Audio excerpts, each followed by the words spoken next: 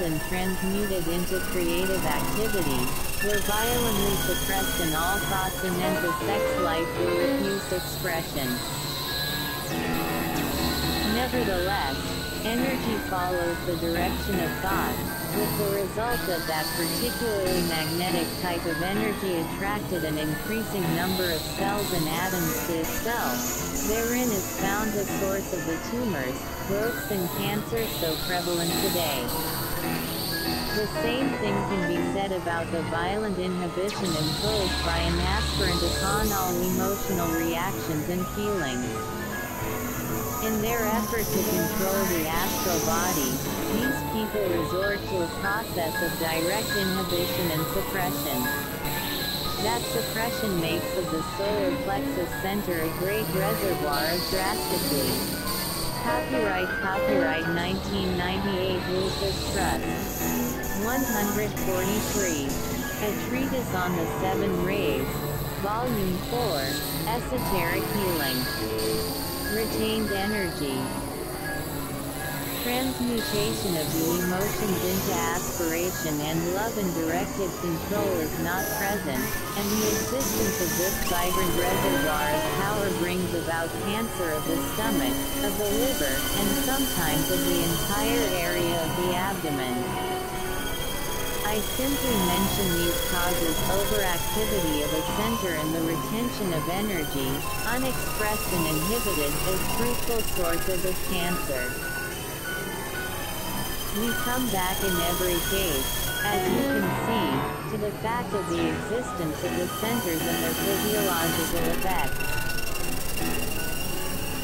So much emphasis has been laid upon the qualities and characteristics which man will develop when the centers are all properly organized and directed, that the effects of the energy which they receive and distribute into the physical organism have been largely overlooked. Two factors in connection with the centers and the bloodstream therefore warrant repetition and attention. 1. The bloodstream is the agent of the glandular system as it, in its turn, is an effect of the centers. The bloodstream carries to every part of the body those essential elements of which we know so little and which are responsible for making man psychologically what he is, and thus physically control his equipment. 2. The bloodstream is also the life, and carries throughout the organism an aspect of the energy stored up by the centers which is not directly related to the endocrine system. It penetrates, by its radiation, into the bloodstream and into all the veins, arteries and capillaries within the area controlled by the center under consideration. This permeating energy of life itself, localized and qualified, can be either life-giving or death-bestowing.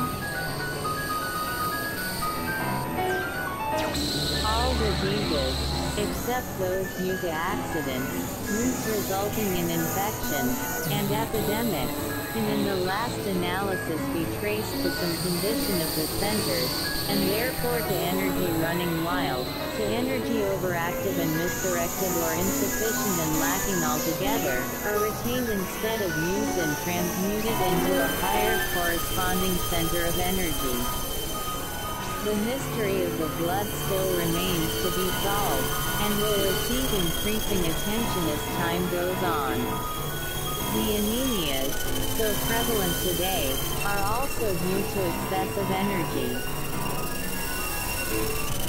I can only lay down general indications, state causes, and then leave to the intelligent investigators the task of studying effects, after accepting as a possible hypothesis the suggestions I have made.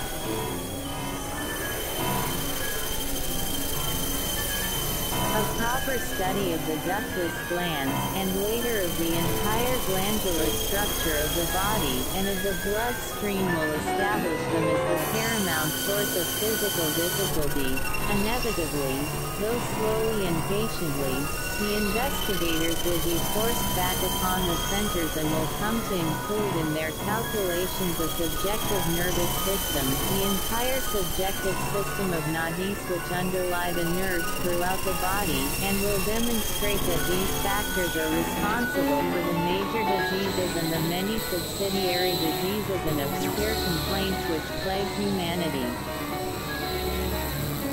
The open-minded investigator, however, who starts with an acceptance of the fact of the centers, regarding them as possibly present and eventually capable of demonstration, will make far more rapid progress. Diseases will then be brought under copyright 1998 Lucis Trust. 144. A Treatise on the Seven Rays, Volume 4, Esoteric Healing. Control by a system of Laya Yoga, the science of the centers, which will be the sublimated form of the Laya Yoga of Atlantean days. Then the advanced student will control the centers by the power of thought. In the yoga of the future, through meditation and alignment and right practices, the centers will be brought under the direct control of the soul, a very different thing to the control of the centers by the mind and one for which the masses of men are not yet ready. To this the science of the breath will be added.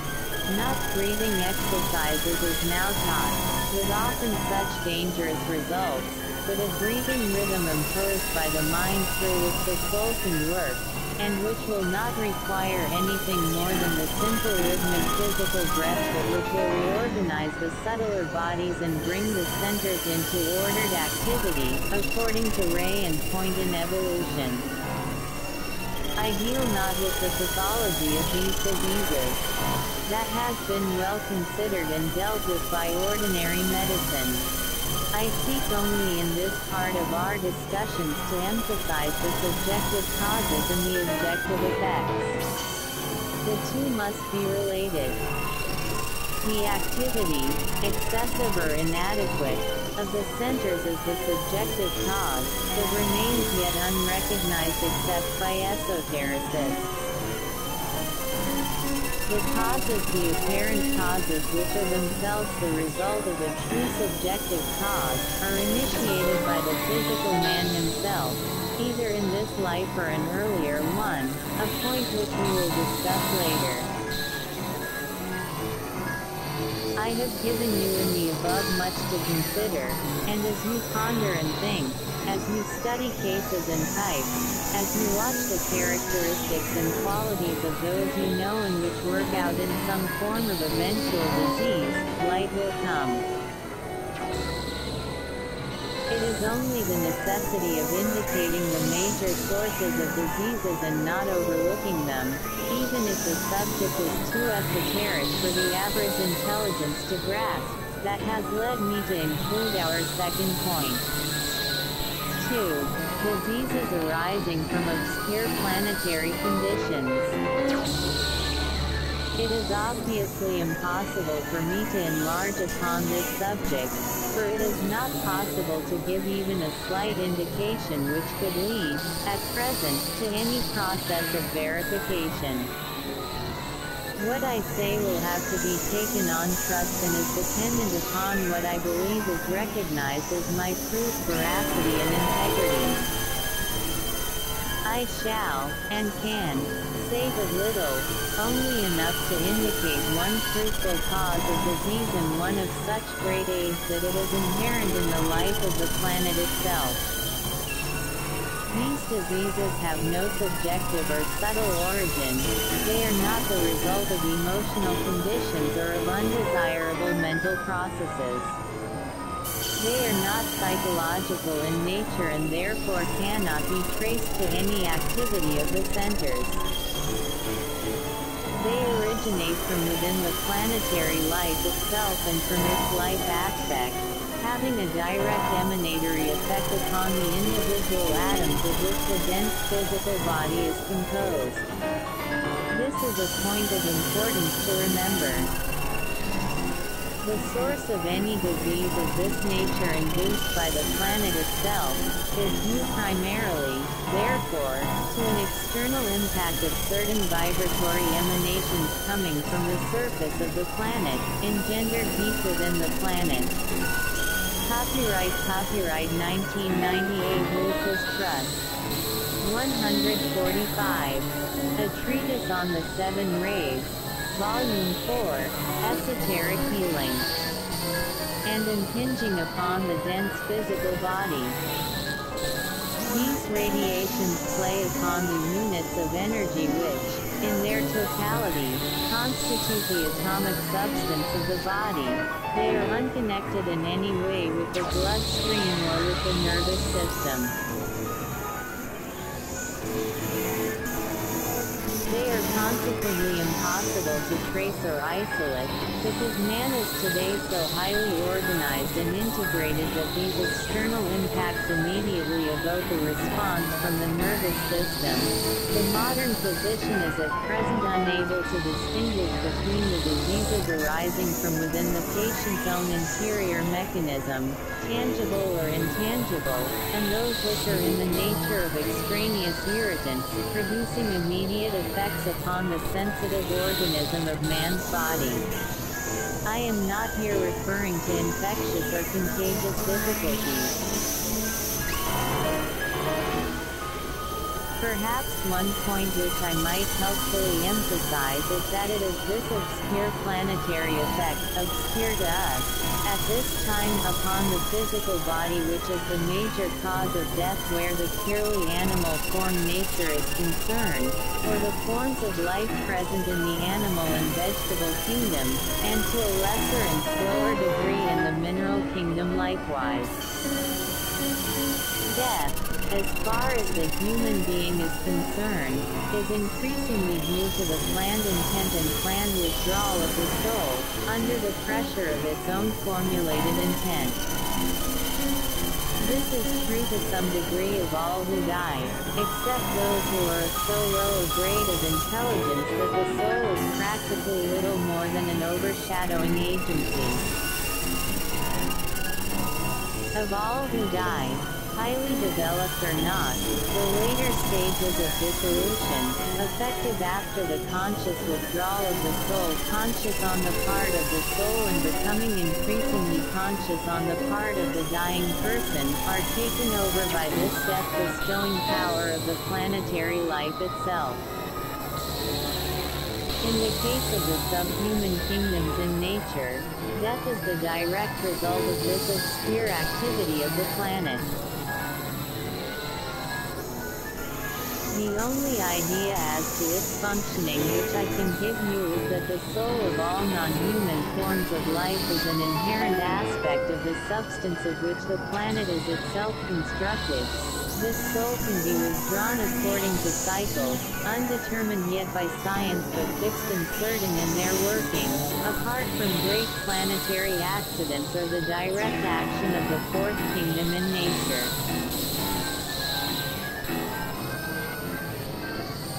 This innate planetary power leads to the death of an animal and, in the larger sweep of evolution, to the extinction of a species. It leads also in time to the death of the forms of the vegetable kingdom and is also one of the causes which leads to the autumnal cycle in the year, producing the sera, the yellow leaf, the loss of verdure in the grass, and those cyclic manifestations which indicate not alone death, upon a temporary and passing scale, but the complete cessation of vitality within a form. Times of perishing, or cyclic manifestations of the destroyer aspect, within the planet itself. These are necessarily difficult matters for you to grasp. This radiatory activity of the planetary life, cyclic in nature and eternally present, is closely related to the influence of the first ray. It is that aspect of the ray of will or power which produces the dissolution of the form, and the corruption and dissipation of the bodily vehicle until it has been again completely reabsorbed into the substance of the planet. A focused use of. Copyright 1998 Lucas Trust. 146.